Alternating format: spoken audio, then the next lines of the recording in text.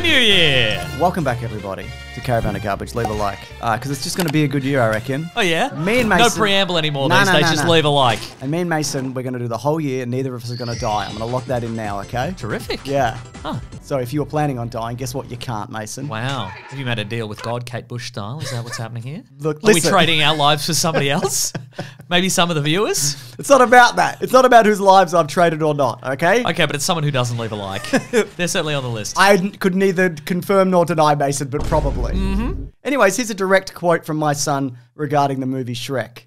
I hate Shrek. Wow. That's his quote. Huh. And I said... Was this prompted by anything? Or No, this was literally out of the blue. And I said, you mean like the movie? And he goes, no, the guy. Huh. He goes, he's gross. The actor who... Shrek, the actor who played Shrek? He's one of those actors where the name of the character is the same as the name of the actor.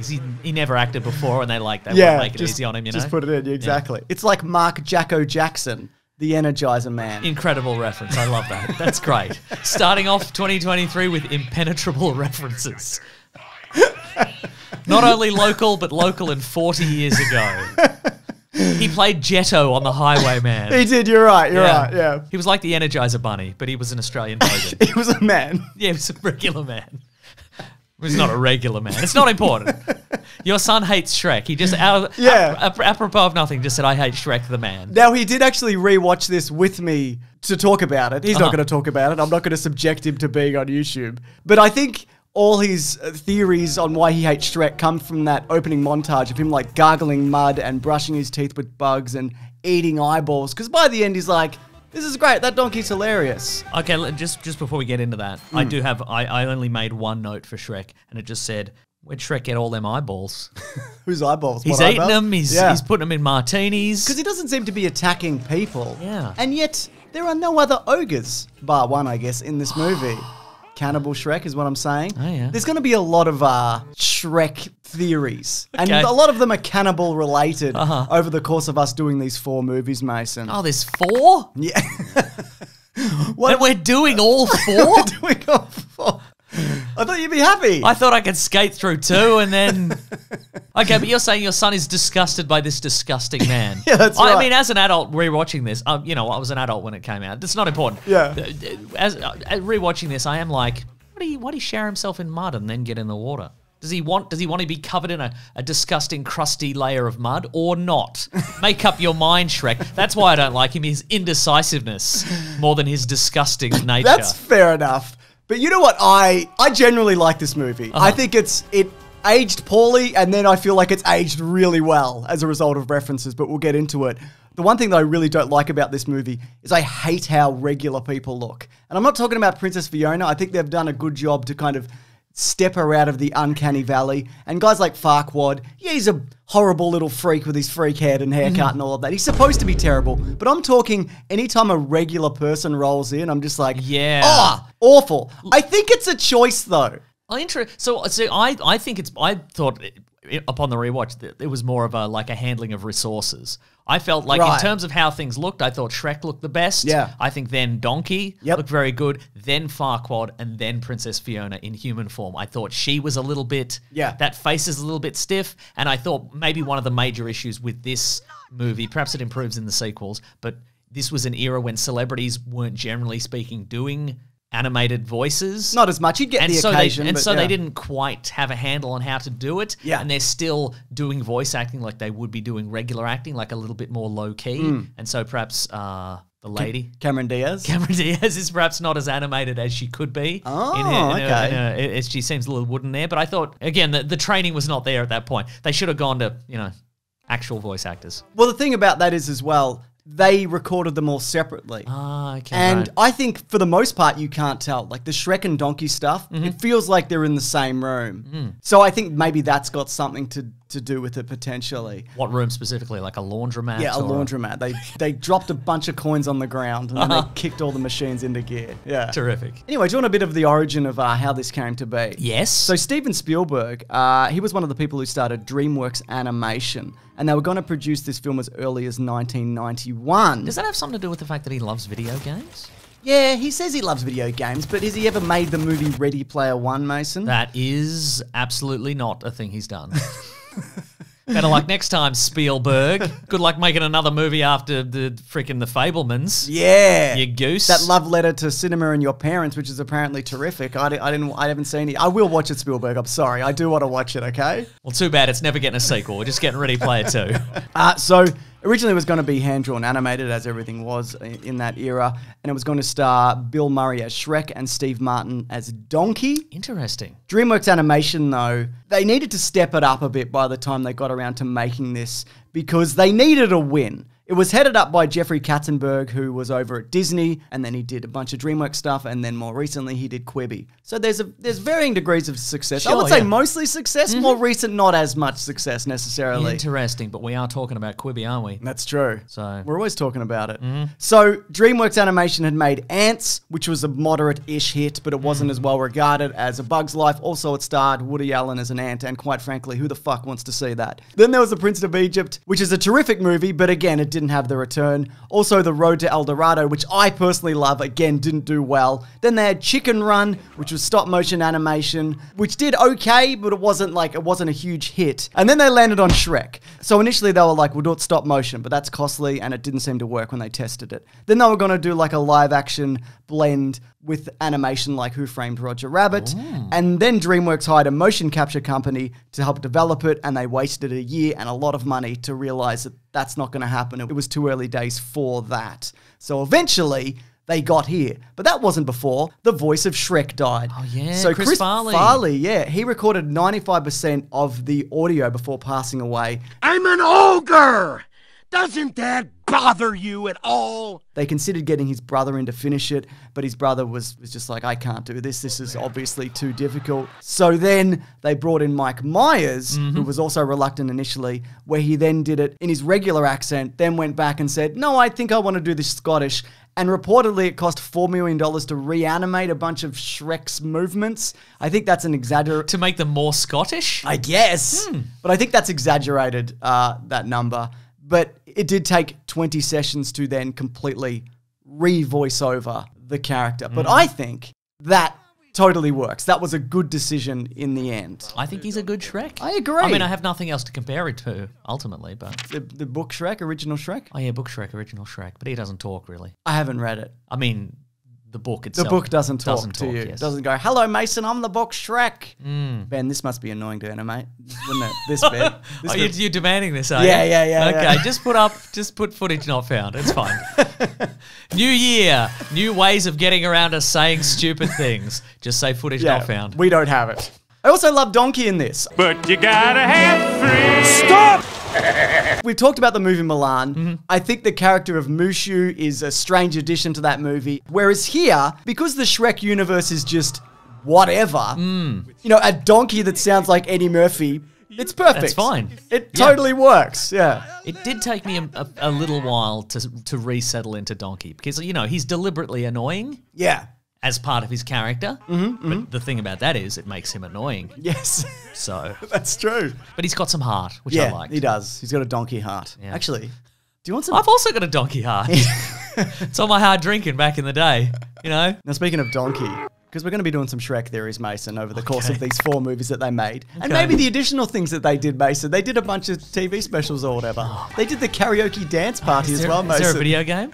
There's so many video games. We'll play some video games. And probably kart races. No, we're not playing video games, Mason. Oh, somebody's drawn a line in the sand all of a sudden. So, in terms of donkey origin, Mason, I'm sure there's a joke here about donkey origin and Don Quixote or something, right? There's something here. Ben, what's this? Ben and Lawrence, what is this? Fix this. Fix this thing we've said.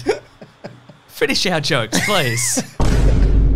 So, the idea of Donkey is that he's probably from a Grimm's fairy tale. Donkeys eat oaties. Don't fix it, Mason. They'll fix it. Fix it, okay. Yeah. All right, we'll delete this in the edit, James. Yeah. Delete that audio. So, it's probably from a Grimm's fairy tales compilation, a story called The Donkey, right? Oh, but there's 100% hits Grimm's fairy tales edition. Exactly, yeah. Okay. So there's one theory that states he's actually a parody of Winnie the Pooh's Eeyore. Well, there is a shot that looks very similar to him, you know, when he hits his lowest point, when Shrek ain't his friend no more, where he sort of goes, oh, and it's very Eeyore. So maybe that's it. Yeah, sure. Exactly. Maybe it is. And there's another theory that states that he was actually a human that was then turned into a donkey. And that's why he's got all human references. And maybe he's a time traveler because he knows music from the modern day or whatever. Sure. Yeah. Let's talk about that, though, for a second. Look, the stuff that has not aged as well. Look, I think the fairy tale stuff, delightful. Yeah. I think the story of true love's first kiss and all that, I think that's all fun and good for kids and, what have you. And I think, generally speaking, I think the performances are very good. But yeah, whenever I spent most of this movie just really hoping that nobody broke into a rap. And it nearly happens a couple of times. Yeah. It feels like Robin Hood's going to. I bet you loved the Matrix kick, though, right? I'm sure I did at the time. It was incredible at the time. A mere 2 years after the Matrix, we got a Matrix kick. A law was passed in the US that required every movie from 1999 onwards to have a Matrix kick in it. And that was right. That was the right thing to do. Yeah. Also, you should know this, everybody. The Supreme Court is actually trying to overturn that rule. And I won't have it, quite frankly. That's right. More Matrix kicks in cinemas. Everybody should dress as Agent Smith and picket their local. Whoever. Yeah. Whoever, yeah. But I think, though, those references now have come around. Oh, you think so? And they've made this like a time capsule. Sure, okay. Right, so initially it's like, okay, I can't even think of a reference that they're doing. The Matrix kick. There's a reference, Mason. Wow. And I think now you look at it and it's, it's 20 plus years on and it's like, boy, wasn't this a particular point in cinema? And if you couple that with, I think, the overall narrative, which is very good, and also the animation, which just the goose and the water and the mud and the hair. There's so much stuff in this that hadn't been done before. And look, it doesn't all hold up perfectly, but it's a very attractive movie, Mason. It won the MTV Movie Awards Best Goo Award. It probably did. Yeah. But I think all of that now works, and and that's why it's become like, it's a big meme movie. A lot of people now know this movie from the memes, and people being like, Matrix kick meme or whatever, whatever the memes are. It's like when somebody says name a song, and you go, I can't think of a single song. Matrix kick. The song that plays during the Matrix kick scene. Yeah. But what do you think about some of the humor, though? Because there's some good gags in this. Well, there's good gags, and there's also like legitimately adult jokes in here. That, I mean, Lord Farquaad, the name, right? Yeah, there's jokes like that. There's a moment where people are pretty confident when he's in bed looking at the mirror where you see his tiny little erection happening under the covers, yeah. Oh, no. Yeah, that's the thing That's a funny little adult joke. Yeah, I think so. But apparently also... Couldn't do that these days. No, I don't think so. I mean, you'd put it in and then people would find it. Actually, I was going to say later, but immediately. Because something like this would... If they released a new IP like this now, it would probably go to streaming. Actually, you know what? They would... modern day fans would probably demand it if you did it these days. They'd be like, more erections. It's part of the canon that he has an erection. What, are you going to take his erection away? What do you hate, men? So... all of this humor, though, it was a point of contention between directors Vicky Jensen and Andrew Adamson, who were all for that, and Jeffrey Katzenberg, because he was like, I don't think we can get away with this. We're already like lampooning Disney movies, which I think he very much set out to do intentionally because of his run over at Disney. They also got the Disney lawyers together with the DreamWorks lawyers to make sure there was nothing in here where people wouldn't end up suing each something other. like Pinocchio was a little too close to traditional Pinocchio. I mean, luckily they're like, there is other Pinocchio stories, but yes. When you said jokes, I thought more in the the little gag where the greeter at the town sort of runs through the... Oh, I like that joke. Runs through the velvet rope, and then Shrek just pushes forward. I wasn't really thinking about erections. Okay, you weren't? No. Just to clarify. Yeah. And you're still not? I'm still not, no. Great. Yeah. Are you thinking about green trivia, though? Yes. Now, I just want to clarify, our section on green trivia has been locked in for a while. It's not green trivia because of Shrek. It's just green trivia, right? Correct, yes. And also, the guy who shouts Rodney, he's back for 2023. Here he is. I mean, and he's in a swamp, which is very appropriate, but it is a coincidence. Rodney! Rodney! Rodney! Rodney! Rodney! Rodney! Rodney! So again, there's so many theories, I'll quickly do one now, right? And it especially gets more complicated and theory-related when we get into Shrek becomes a depressed dad and then time travel. Okay. We'll get there. Don't worry about it, Mason. I was not aware of You will that. have to worry about it. What's the second? Puss in Boots is in the second one? Yes. Not Piss in Boots. That's unrelated. It's unrelated. And it's also unrelated to you thinking about erections from before, isn't Yes. it? Yeah. So, at the start, do you remember when all the fairy tale creatures are getting gathered up? And we see the three bears. Yes. Right? There's the parents and the baby, right? Later in the movie, you see in the swamp that it's just the father and the baby bear. Oh no, Mum's dead. That's right. Then you see Lord Farquaad and he's eating the babe. He's eating the mum. No, you see there's a literal bearskin rug with a bow on its head. Oh no, he killed the mum. But apparently the mum comes back in the Shrek in the dance karaoke party, swamp karaoke party. That's not the Daddy Bear's new wife? That's a great question. Isn't it though? Or Farquaad killed a different bear? Maybe. I don't know. And said, this is what'll happen to you if you don't shape up. You better shape up. There are actually 36 unique locations in Shrek, which was more than any other computer animated film at the time, which you feel, like if you watch the first Toy Story, which is an amazing movie, there's like a few rooms and a little bit of outside, but this really feels like a journey and new locations and new people and castles and weird Disneyland-esque setups and all of these situations. Sure. Yeah, it feels epic in scope and scale, Mason. Oh, it's epic. I agree. It's epic bacon. Speaking of epic bacon, Mason, Go and memes on. and such, are you familiar with the shot-for-shot remake? I'll put this in because people would have told us otherwise. So I'm telling you. Who made a shot-for-shot remake? It's called Shrek Retold, and it's on YouTube. And it's basically a whole bunch of people got together and just did like scene by scene all the way through. So animated though, not live action. Different versions. It's just a whole lot of everything, Lego? Mason. I don't know. Maybe. I'm not watching it, but it's there. It's got millions of views. It'll get more. It has more views, and it always will have more Lego views. erection? Lego Lord Farquaad erection? That's right. Wow. That's right. They went all in. They went all in and all out.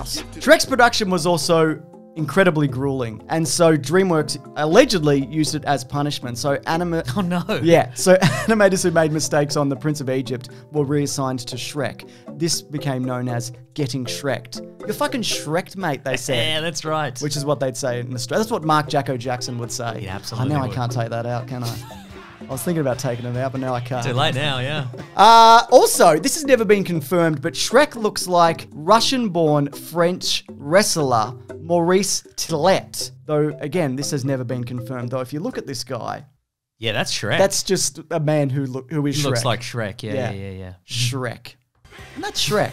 But it's not all, Mason. And there is that wrestling scene, obviously. Yeah. And there's a moment where he does a little bit of a Canadian kind of like a hockey. Oh, There's he a does little too. hockey slide there, you know? Do you think that's a nod to hockey? Yeah, it's a nod to hockey, I reckon. Great, that's good stuff. Yeah. I know Mike Myers is Canadian hockey, everybody. Don't. You know Mike Myers is Canadian and hockey. I know people are going to be like, well, actually, no. This is a year of everybody just not doing that. Oh, yeah, you We're just reckon? not going to do that this year. You might have a really obvious fact, but that's what Green Trivia is for. I put the obvious facts in there so I don't get them parroted back at me. All right? I think people have forgotten that, Mason. This video's too meta. Like the movie Shrek. Sure. Anyway, box office. This had a budget of $60 million. That's low, I think. Ish. I mean now, but maybe not as much then. And it had a box office return of $487.9 million. That's a lot. I agree. And not only that, it was the biggest selling DVD at the time, in excess of 10 million. Couldn't do that these days. Definitely Sell a DVD. not. No, you definitely can't. But I think the most important thing about this movie is, for DreamWorks, is that they had a franchise. This is what they were looking for. Right, of course. This yeah. might, if this didn't work, that might have been it. I can't believe we couldn't get a sequel out of The Prince of Egypt. It Could we say they went back into the desert? I don't know. Two Princes of Egypt? Oh, nice. You could use the song. You could use the song. Yeah. And Jeffrey Katzenberg even stated as much. He said that the film not only saved the company, financially speaking, it gave DreamWorks Animation an image that allowed it to make Madagascar, Kung Fu Panda, and How to Train Your Dragon. I guess in a lot of ways it gave them also the DreamWorks face. That's true. And it gave us that new DreamWorks introduction where you fly through all the DreamWorks characters or whatever happens, and everybody hates that, I think. Oh, the new one? Sure. Yeah. Shrek, isn't it? You better believe it's Shrek. Are you looking forward to Shrek 2? Well, I certainly had a shrekingly good time with this one, so Yeah. maybe. But maybe there'll be diminishing Shrek turns. That's true. for the sequels. Mason. Shrek-minishing Shrek turns? Very good, Mason. Anyways, please come back next week for Shrek 2, but maybe you'll Please come back. We're begging. We're begging this. We're begging. 2023, don't correct us, and we're begging. And you can actually see all of these early if you head over to bigsandwich.co, where Ben and Lawrence, they get it done and they go, here's this video early, and it goes up there, doesn't it, Mason? Incredible, that's right. There's also bonus And podcasts. we've added more animations. No, And wild stuff. No, there's not. Okay, maybe we can lie. And we made a karaoke dance party at the end. Everyone's in it. So there's also bonus podcasts. There's movie commentaries. Our podcast, The Weekly Planet, where we talk movies and comics and TV shows, which is back in full swing, by the way. Hell yeah. That comes out there a day early on Sunday as opposed to Monday. And of course, all of this is ad-free because it's like our private Patreon, isn't it, Mason? That's right. What did you think of Shrek? Do you think Shrek holds up? Shrek, what do you think? Shrek? Or we're asking Shrek. Yeah, Shrek, what do you think? Hi, everybody. I think he'd be biased. I don't think we should trust his opinion. Okay, you're right. Shrek, shut up. No! Get out of here. Bye-bye. We're sick of it, but we'll see you next week for Shrek 2. Grab that gem, you guys. We will see you next week. Bye. We'll see you next Shrek, you should say, Mason. Oh, that's nice. Thank you. See you later. Grab that Shrek. That's also easier for people to understand. I think so. A lot of people think I'm saying different words. Yeah. Grab that Shrek.